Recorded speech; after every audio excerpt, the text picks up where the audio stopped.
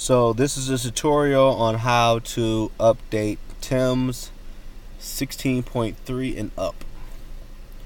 Alright, so what we do, we will go to the start button. We will go to all programs. We will go to all programs. We will go to the folder that says ASCOM, which is here.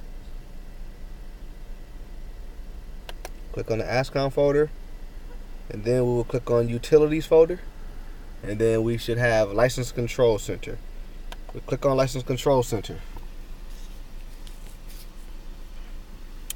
and we wait for it to open up.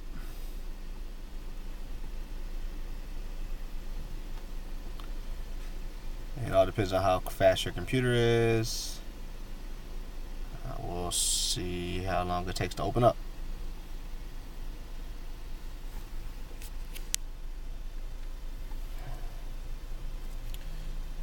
You don't have to worry about this scene. I'm just bringing up my task manager to see how long it's taking this to load up. Alright, so License Control Center is opening up. And as long as you're online, it will automatically update. It's checking for availability. It's resynchronizing add-ons. And once it resynchronizes add-ons, everything will turn blue.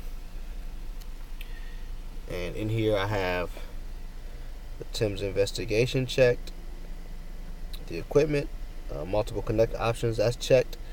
The license for all three of those are checked. And if I scroll down, that license is checked. The scanner, which is PC-Tel, both of those are checked. The technologies, UMTS and LTE, are also checked.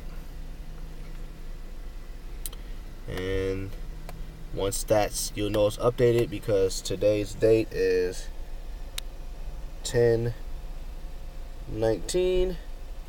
and it gives me 3 days, which is 10/22. So that's how you update the TEMS.